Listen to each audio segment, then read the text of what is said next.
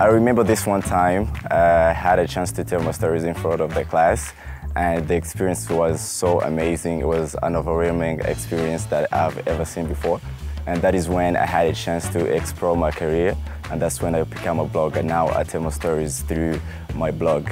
So that was the best highlight of the year. My highlight of this year was when we had a talent show, and as students, we had the chance to showcase our talents. There were different talents, singing, dancing, and even reading poems, so it was an amazing event.